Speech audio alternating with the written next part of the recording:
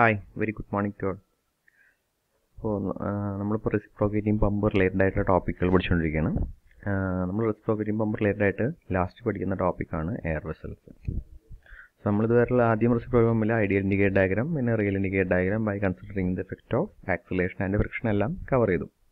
Now the real reciprocating pump will be fitted with 2 air vessels. അതിൻ്റെ purpose എന്ന് പറഞ്ഞപ്പോൾ നമ്മൾ ഇൻഡിക്കേറ്റർ ഡയഗ്രാം വരച്ചപ്പോൾ ഒരു effect of acceleration and effect of friction എല്ലാം നമ്മൾ ഇൻഡിക്കേറ്റർ ഡയഗ്രത്തിൽ മാർക്ക് ചെയ്തു. ഈ ആക്സലേഷനും ഫ്രിക്ഷനും കാരണം ഇൻഡിക്കേറ്റർ ഡയഗ്രത്തിൻ്റെ ഷേപ്പ് നോർമലിൽ നിന്ന് മാറിയിട്ട് ഒരു റെക്റ്റാങ്കിളിൽ നിന്ന് മാറിയിട്ട് ഇറ്റ് വിൽ ബിക്കം എ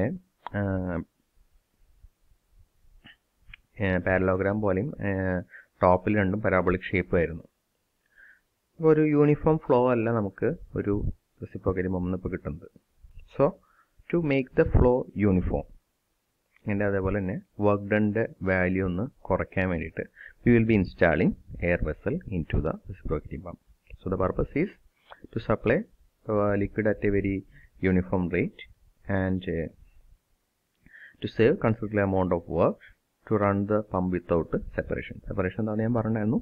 നമ്മൾ റെസിപ്രോക്കേറ്റിംഗ് പമ്പിൻ്റെ വർക്ക് ഉണ്ടായിരുന്നത് ഇപ്പോൾ ഈ പ്രഷർ വല്ലാണ്ട് കുറയും. അതേപോലെ at the end of delivery stroke ഈ 2 പോയിന്റിലാണ് പ്രഷർ കുറവുള്ള പോയിന്റ്സുകൾ, point A ഡാഷും point D ഡാഷും.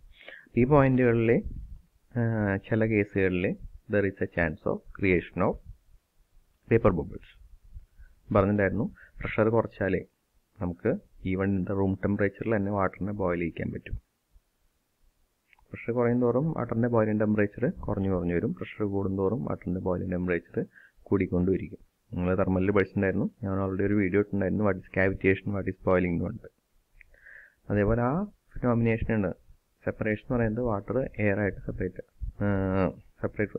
Water air ആയിട്ട് മാറുക, എയർ ബബിൾസ് ക്രിയേറ്റ് ആവുന്ന പ്രോസസ്സ്. അതും നമുക്ക് എയർ വെസൽ കൊടുക്കുന്നതുകൊണ്ട് നമുക്ക് സെപ്പറേറ്റ് ചെയ്യാൻ പറ്റും. ഇനി what is N air vessel? Air vessel എന്ന് പറഞ്ഞാൽ simply A chamber partially filled with water partially filled with air and the air will be at the atmospheric pressure. അത് നമ്മൾ ഡെലിവറി പൈപ്പിൽ വയ്ക്കും, സക്ഷൻ പൈപ്പിൽ വയ്ക്കും. ചില കേസിൽ ഡെലിവറിയിൽ മാത്രമായിട്ട് വയ്ക്കും, ചില കേസിൽ സക്ഷനിൽ മാത്രമായിട്ട് വയ്ക്കും. അപ്പോൾ നമുക്ക് 2-3 എക്സ്ട്രാ ലെങ്ത്തുകൾ ഒരു മാർക്ക് ചെയ്യുന്നുണ്ട്. അപ്പോൾ അപ് ടു എയർ വെസൽ ഒരു ലെങ്ത്ത് മാർക്ക് ചെയ്യുന്നുണ്ട്, എൽ ഡി ഡാഷ് എന്ന് മാർക്ക് ചെയ്യുന്നുണ്ട്. After air vessel L D എന്ന് മാർക്ക് ചെയ്യുന്നുണ്ട്. അതേപോലെ തന്നെ ഇവിടെ up to air vessel L S dash എന്ന് മാർക്ക് ചെയ്തിട്ടുണ്ട്, after air vessel L S എന്ന് മാർക്ക് ചെയ്തിട്ടുണ്ട്. അതിൻ്റെ മാർക്കിൻ്റെ പ്രത്യേകത എന്താ വെച്ചാൽ ഫസ്റ്റ് ഓഫ് ഓൾ എങ്ങനെയാണ് ഈ എയർ വെസൽ വർക്ക് ചെയ്യാൻ നോക്കുക. അപ്പോൾ നമ്മൾ ഇനീഷ്യൽ സ്റ്റാർട്ടിങ്ങിൽ the suction pressure is created and extra the piston will be moving with an acceleration. അപ്പോൾ extra pressure is created due to the acceleration of the piston. Initial for the first 90 degree the piston will be moving with an acceleration. The acceleration will be more at the beginning. അപ്പോൾ extra acceleration acceleration കുറഞ്ഞ് വന്ന് സെൻറ്ററിലെത്തുമ്പോൾ 0 ആവും. പിന്നെ എന്നിട്ട് ഡീസലറേഷനായിട്ട് B dash വരെ എത്തും. So extra acceleration ഉണ്ടാകുന്ന extra water flow, ആ water flow will be provided from the air vessel so that we can avoid the acceleration. നമുക്ക് ഇവിടെ ഉണ്ടാകുന്ന ആക്സലറേഷൻ നമുക്ക് റെഡ്യൂസ് ചെയ്യാൻ പറ്റും. And at the end of the extra acceleration ഉണ്ടാകുന്ന water save ചെയ്യും. At the end of the stroke നമുക്ക് deceleration ഉണ്ടാവും, പ്രഷർ ഡ്രോപ്പ് ഉണ്ടാവും. അപ്പോൾ എക്സ്ട്രാ ഉണ്ടാവുന്ന ഡ്രോപ്പിൽ ഉണ്ടാവുന്ന വാട്ടർ എല്ലാം ഇവിടുന്ന് പ്രൊവൈഡ് ചെയ്യും. എക്സ്ട്രാ വരുന്ന വാട്ടർ ഇവിടെ സേവ് ചെയ്യുകയും ചെയ്യും. എക്സ്ട്രാ വാട്ടർ ഇവിടെ റിക്വയർമെൻറ്റ് വരുമ്പോൾ എക്സ്ട്രാ ആയിട്ട് എയർ വെസലിൽ നിന്ന് പ്രൊവൈഡ് ചെയ്യും ചെയ്യും. Similarly at the beginning of the delivery stroke നമ്മൾ എക്സ്ട്രാ പ്രഷർ കൊടുക്കും. അപ്പോൾ ഇവിടുത്തെ വാട്ടർ ഹൈ പ്രഷറിൽ ഫ്ലോ ചെയ്തുകൊണ്ടിരിക്കുകയായിരിക്കും. അപ്പോൾ ഹൈ പ്രഷറിൽ ഫ്ലോ ചെയ്ത് അവിടുത്തെ വെലോസിറ്റി ഇറ്റ് വിൽ ഇൻക്രീസ്. അപ്പോൾ വെലോസിറ്റി ഇൻക്രീസ് ആവാൻ പാടില്ല. We need A uniform velocity. Extra pressure ഉണ്ടാവുന്ന വാട്ടർ എല്ലാം that will be stored in the air vessel initial stage. അത് point C dash two point H dash extra pressure ഉണ്ടായിരുന്നു. ആ extra pressure ഉണ്ടാകുന്ന water എല്ലാം air വെസലിലേക്ക് ഈ എയറിനെ compress ആയിട്ട് സ്റ്റോറായി. And from point H dash two point D dash the pressure is reduced. Flow നോർമലിനായിട്ടും താഴേക്ക് പോയി, velocity നോർമലിനായിട്ടും താഴേക്ക് പോയി. അപ്പോൾ ഓൾറെഡി പ്രഷറൈസ്ഡ് ആയിട്ട് നിൽക്കുന്ന liquid it will provide extra liquid to the delivery pipe. അതുകൊണ്ട് അതേപോലെ ഡെലിവറിയിലും സക്ഷനിലും it will create A uniform flow. അതാണ് എയർ വെസലിൻ്റെ പർപ്പസ്, അതിൻ്റെ വർക്കിംഗ്. ഇനി how it will effect the indicated diagram. നമ്മുടെ ഇനീഷ്യൽ ഇൻഡിക്കേറ്റഡ് ഡയഗ്രത്തിൽ നിന്ന്, അതായത് ഐഡിയൽ ഇൻഡിക്കേറ്റഡ് ഡയഗ്രത്തിൽ ടോപ്പിൽ ഫ്രിക്ഷൻ്റെ ഒരു കോമ്പണൻറ്റ്, ബോട്ടത്തിൽ അതുപോലെ ഫ്രിക്ഷൻ്റെ ഒരു കോമ്പണൻറ്റ്, ഇതേ മോഡലിൽ അപ്രോക്സിമേറ്റ്ലി ഈ മോഡലിലായി മാറും നമ്മുടെ ഇൻഡിക്കേറ്റഡ് ഡയഗ്രാം. ഇനീഷ്യലായിട്ടുണ്ടായിരുന്ന ഇതായിരുന്നു considering the effect of friction and acceleration. ആ ഇൻഡിക്കേറ്റഡ് ഡയഗ്രത്തിനെ പഴയ മോഡലിൽ തന്നെ ആക്കിയിട്ട് ഓൾമോസ്റ്റ് അപ്രോക്സിമേറ്റ്ലി ആണ്, ജസ്റ്റ് ഈ മോഡലിലാക്കി മാറ്റും. അപ്പോൾ ഇതിൻ്റെ area of the indicated diagram will proportional to the work done. ഇതിൻ്റെ ഏരിയ എന്ന് പറയുന്നത് HS പ്ലസ് HD. ഈ ഹൈറ്റ് എന്ന് പറയുന്നത് friction in the delivery pipe, head loss due to friction delivery pipe, ആ ഹൈറ്റ് ആയിരിക്കും. ഈ സ്മോൾ ഹൈറ്റ് എന്ന് പറയുന്നത് head loss due to friction in the suction pipe. അതെല്ലാം കൂടി ആഡ് ചെയ്തിട്ട് സ്ട്രോക്ക് ലെങ്ത് കൊണ്ട് മൾട്ടിപ്ലൈ ചെയ്താൽ ടോട്ടൽ വർക്ക് ഡൺ നമുക്ക് കിട്ടും. പിന്നെ കഴിഞ്ഞ ആക്സിലേഷനും ഫ്രിക്ഷനും എല്ലാം കൺസിഡർ ചെയ്യുമ്പോൾ നമ്മൾ deriving the equation for acceleration or friction by considering the angle എല്ലായിരുന്നു. അപ്പോൾ ആംഗിളിനനുസരിച്ച് അത് കൂടിയും കുറഞ്ഞും ഇരിക്കും. ഇനിയുള്ള കേസിൽ by fitting the air vessel will be expecting A uniform velocity. That uniform velocity is obtained by dividing the discharge with the area of the pipe. നമുക്ക് പൈപ്പിൻ്റെ ഉള്ളിലെ വെലോസിറ്റിയാണ് നമുക്ക് ആവശ്യം. So dividing the discharge with the area of the pipe will gives the velocity of the pipe. അപ്പോൾ ഇതായിരിക്കും പൈപ്പിൻ്റെ ഉള്ളിലെ വാട്ടറിൻ്റെ velocity. Q is equal to ln/60 divided by pipe area. N നമ്മൾ 2πn/60 ആണ് ഒമേഗ ആയിട്ട് നമ്മൾ കൺവേർട്ട് ചെയ്ത് എഴുതി. Okay, N replace with omega. N is equal to ω/2π എന്ന് റീപ്ലേസ് ചെയ്തു. അതെല്ലാം കൂടി 60 എല്ലാം കട്ട് ചെയ്തിട്ട് ബാക്കി നമുക്ക് കിട്ടുന്നത് A/A ωr/π ആയിരിക്കും പൈപ്പിൻ്റെ ഉള്ളിലെ വാട്ടറിൻ്റെ വെലോസിറ്റി. അപ്പോൾ നമുക്ക് HFS അല്ലെങ്കിൽ HFD എന്ന് പറയുന്നത് head loss due to friction ആണ്. അതിൻ്റെ ഇക്വേഷൻ എന്ന് പറയുന്നത് 4FLV²/2GD ആണ്. അതിലെ വെലോസിറ്റിയുടെ വാല്യൂ ആണ് A/A ω². അപ്പോൾ അതുകൊണ്ടാണ് ഫ്രിക്ഷൻ്റെ വാല്യൂ എന്ന് പറയുന്നത് 4FL/2GD ഇൻറ്റു A/A ω²/π ഹോൾ² ആയിരിക്കും. This is the value of friction either in the delivery or in the suction. എല്ലിൻ്റെ വാല്യൂ സക്ഷന് ഡയമീറ്ററിന് സക്ഷന് കൊടുക്കുകയാണെങ്കിൽ the value of the suction. L-ന്റെ value ഡെലിവറിയും ഡയമീറ്ററിൻ്റെ വാല്യൂ ഡെലിവറി പൈപ്പും ഡയമീറ്ററും കൊടുത്താൽ നമുക്ക് will obtain the value of delivery. Okay, now we'll calculate the work done. So initially work done value parabolic ആയിരുന്നു. Parabola നമ്മൾ equation എഴുതിയിട്ടുണ്ടായിരുന്നു 2/3 into base into height എന്നൊക്കെയാണ് എഴുതിയിട്ടുണ്ടായിരുന്നത്. now it become rectangular. Friction എല്ലാം നമുക്ക് വിത്ത് acceleration എന്നുള്ള it is independent of the movement of the piston. ഒരു rectangle ആണ്.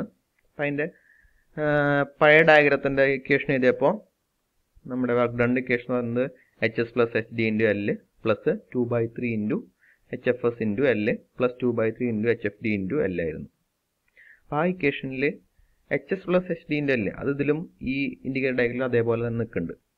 നമ്മുടെ change എന്ന് പറയുന്നത് 2/3 ഇൻറ്റു HFS ഇൻറ്റു L അത് that will become HFS into L ആയി മാറും.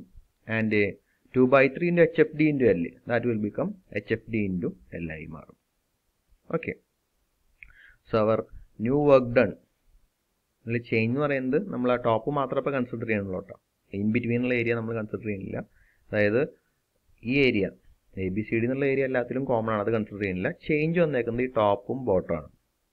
അപ്പോൾ ടോപ്പിലെ ഏരിയ ഇപ്പോൾ now will become base into height ആണ്. ബേസ് എന്ന് പറയുന്നത് സ്ട്രോക്ക് ലെങ്ത് ആണ്. ഹൈറ്റ് എന്ന് പറയുന്നത് നമ്മളിപ്പോൾ ഡിറൈവ് ചെയ്തിട്ടുള്ള ഈ ഇക്വേഷനാണ്, head loss due to friction. ഇത് അതിലെ സക്ഷൻ്റെ വാല്യൂ സബ്സ്റ്റിറ്റ്യൂട്ട് ചെയ്താൽ നമുക്ക് സക്ഷൻ്റെ വാല്യൂസുകൾ കിട്ടും, ഡെലിവറിയുടെ വാല്യൂ സബ്സ്റ്റിറ്റ്യൂട്ട് ഡെലിവറിയുടെ വാല്യൂസ്. ഇതാണ് ഇപ്പോഴത്തെ ടോപ്പിലെ അല്ലെങ്കിൽ ബോട്ടത്തിലെ റെക്റ്റാങ്കിളിൻ്റെ ഹൈറ്റ്. അതിൻ്റെ ബേസ് എന്ന് പറയുന്നത് സ്ട്രോക്ക് ലെങ്ത് ആണ്. അപ്പോൾ അതിൻ്റെ ഏരിയ എന്ന് പറയുന്നത് L ഇൻറ്റു 4FL/A/ω² ആയി. അതിൽ π² കൊണ്ട് പുറത്തേക്കിട്ട് ബാക്കി ഇങ്ങനെ എഴുതി. ഇതാണ് നമ്മുടെ ഇപ്പോഴത്തെ ഏരിയ. ഇനീഷ്യൽ ഏരിയ പഴയ ഏരിയ എന്തായിരുന്നു? 2/3 ഇൻറ്റു ബേസ് ഇൻറ്റു ഹൈറ്റ് ആയിരുന്നു. 2/3 ഇൻറ്റു ബേസ് എന്ന് പറയുന്നത് അഗെയിൻ L ആയിരുന്നു. ഹൈറ്റ് എന്ന് പറയുന്നത് പഴയ ഇക്വേഷൻ ഉണ്ട് 4FL/2GD A/A ω². ഇപ്പോഴത്തെ വെലോസിറ്റി അല്ല, old velocity by considering the effect of crank movement. Crank movement effect വെച്ചിട്ട് മിഡിലായിരിക്കും അതിൻ്റെ മാക്സിമം വാല്യൂ, സൈൻ തീറ്റയുടെ വാല്യൂ 90 ആകുമ്പോഴായിരിക്കും അതിൻ്റെ മാക്സിമം വാല്യൂ എന്നുള്ള ഇക്വേഷൻ. ഇതാണ് ഇനീഷ്യൽ കേസ്. ഇത് ഇപ്പോഴത്തെ വർക്ക് ഡൺ, ഇത് initial work done. Now we will calculate the savings in work done. Savings in work done means initial കേസിൽ നിന്ന് ഫൈനൽ കേസ് മൈനസ് ചെയ്യാം. അപ്പോൾ എത്രയായിരിക്കും സേവിങ്സ്? ഇതിൽ കോമൺ ഫാക്ടർ എന്തൊക്കെ ഉണ്ട്? എൽ കോമൺ ആണ്, 4FL 2GD ഇതൊക്കെ കോമൺ ആണ്, 4FL 2GD കോമൺ ആണ്, A/ω² കോമൺ ആണ്. ബാക്കി ഡിഫറൻസ് എന്ന് പറയുന്നത് 1/π² ആണ് ഈ ടേമിലുള്ളത്, ഇവിടെ 2/3 ആണ്. So our work done will be W1 minus W2. Savings in work done W1 minus W2. So common terms എല്ലാം പുറത്തേക്ക് എടുക്കാം. ബാക്കി വരുന്നത് it will be 2/3 minus π² ആയിരിക്കും. This is the savings in work done. And we have to calculate the percentage savings in work done. So percentage savings എന്ന് പറയുന്നത് W1 minus W2 divided by initial work done. That is W1. അതായത് ഇപ്പോൾ ഇതിലെ എല്ലാ ടേംസും കൂടെ cancel ചെയ്യുകയാണെങ്കിൽ W1 എന്ന് പറയുന്നത് 2/3 ആയിട്ട് വരും, W2 പറയുന്നത് 1/π² ഡിവൈഡ് ബൈ 2/3 ആയിരിക്കും നമ്മുടെ സേവിങ്സ് ഇൻ വർക്ക് ഡൺ. വീണ്ടും അതേപോലെ എല്ലാ ഇക്വേഷൻസും ഫുള്ളായിട്ട് എഴുതി അതിൽ കോമൺ വാല്യൂസ് എല്ലാം കട്ട് ചെയ്ത് കളഞ്ഞു. ബാക്കി it will remain 2/3 minus 1/π² divided by 2/3. So it will be pi normal 3.14 to substitute ചെയ്യുക, you will get the value of 84.8. ഈ ഡെറിവേഷൻ അല്ലെങ്കിൽ ഇത് സിംഗിൾ ആയിട്ട് reciprocating മമ്മിൻ്റെ savings in work done derivation, ഇതല്ലെങ്കിൽ double active reciprocating മമ്മിൻ്റെ savings in work done, ഇതിലേതെങ്കിലും ഒന്ന് സ്ഥിരമായിട്ട് ചോദിക്കാറുണ്ട്. അപ്പോൾ ഡബിൾ ആക്റ്റിംഗ് കൂടി നോക്കാം. ഡബിൾ ആക്റ്റിംഗ് എന്ന് പറയുമ്പോൾ ഒരേ ഒരു ചേഞ്ച് വരുന്നത് നമ്മുടെ ന്യൂ കേസിൽ മാത്രമാണ്, പുതിയ കേസിൽ മാത്രമാണ്. പുതിയ കേസിൽ W1ൻ്റെ വാല്യൂ അത് ഇനീഷ്യൽ വർക്ക് ഡൺ അത് അതേപോലെ തന്നെ ഇരിക്കും, ഒരു വ്യത്യാസങ്ങളൊന്നുമില്ല.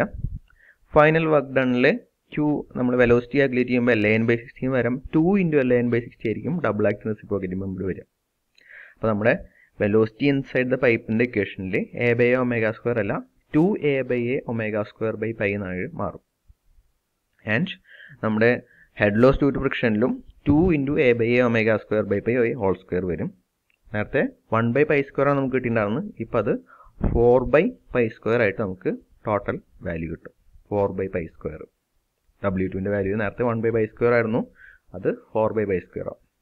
നമ്മളത് റൈറ്റ് സൈഡിലേക്ക് savings in work done calculate ചെയ്യാൻ കൊണ്ടുപോകുമ്പോൾ 2/3 മൈനസ് 1/π² ആയിരുന്നു. ഇപ്പോഴത്തെ കേസിൽ 2/3 മൈനസ് 4/π² ഡിവൈഡ് ബൈ 2/3 എന്നായി മാറും. അപ്പോൾ വാല്യൂ എഴുതാം, 2/3 minus 4/π² in 2/3 it will be 39.2%. Okay, അപ്പോൾ ഒന്നെങ്കിൽ double active മമ്മിൻ്റെ savings in work done ചോദിക്കാറുണ്ട്, അല്ലെങ്കിൽ single active മമ്മിൻ്റെ savings in work done by fitting air vessel. ഇത് ഏതെങ്കിലും ഒന്ന് സ്ഥിരമായിട്ട് മാറി മാറി ചോദിക്കാറുണ്ട്. ഒന്ന് 39.2ഉം സെക്കൻഡ് വണ്ണ് 84.8ഉം. ഇത് രണ്ടും മാറി മാറി ചോദിക്കാറുണ്ട്, നന്നായിട്ട് പഠിച്ചിട്ട് എഴുതാം. അപ്പോൾ ഇതിൻ്റെ റിലേറ്റഡ് ആയിട്ട് ഒന്ന് രണ്ട് പ്രോബ്ലങ്ങളും ചോദിക്കാറുണ്ട്. റെസിപ്രോക്കേറ്റിംഗ് മമ്മിൻ്റെ പ്രോബ്ലത്തിനായിട്ടും കൂടുതൽ കുറേ ഡെറിവേഷൻസ് ഉണ്ട് റെസിപ്രോക്കേറ്റിംഗ് മമ്മിൽ. അപ്പോൾ കൂടുതലും മോർ ദാൻ 50% വെയിറ്റേജ് ഡെറിവേഷൻസ് ആണ് റെസിപ്രോക്കേറ്റിംഗ് മമ്മിൽ വരാറ്. ഇത് കഴിഞ്ഞിട്ട് എയർ വെസൽ ഇൻസ്റ്റാൾ ചെയ്യുമ്പോഴുള്ള 2 പ്രോബ്ലം കൂടി നമുക്ക് ചെയ്യാറുണ്ട്. അപ്പോൾ അത് നമുക്ക് അടുത്ത ക്ലാസ്സിൽ ചെയ്യാം. അപ്പോൾ അതൊന്ന് നോക്കിയിട്ട് അടുത്ത ക്ലാസ്സിന് വേണ്ടി പ്രിപ്പയർ ചെയ്തിരിക്കാം. Okay, thank you.